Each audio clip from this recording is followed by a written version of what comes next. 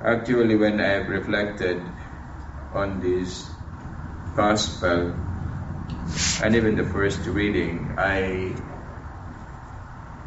thought always of my homily in a wedding, that I usually also proclaim this gospel with the Lord's commandment, love one another as I love you.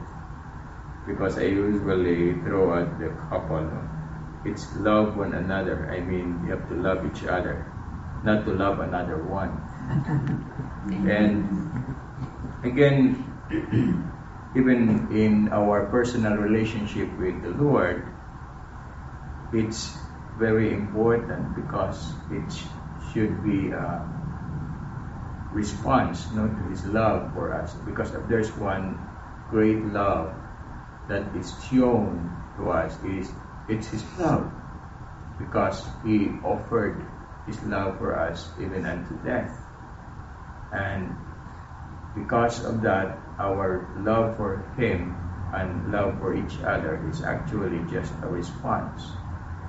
And that is why He ultimately said that it is not you who chose me, but I who chose you and appointed you to go to bear fruit that will remain.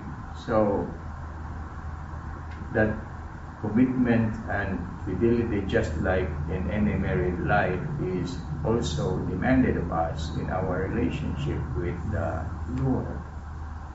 And if we love any other one, be it a person or a thing of the world, more than the Lord, then it's a betrayal to His love for us.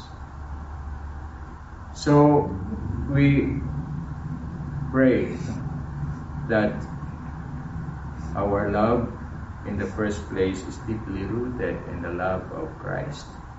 And in whatever we do, we say, and in whatever relationship that we have, again, it's always in and with the Lord.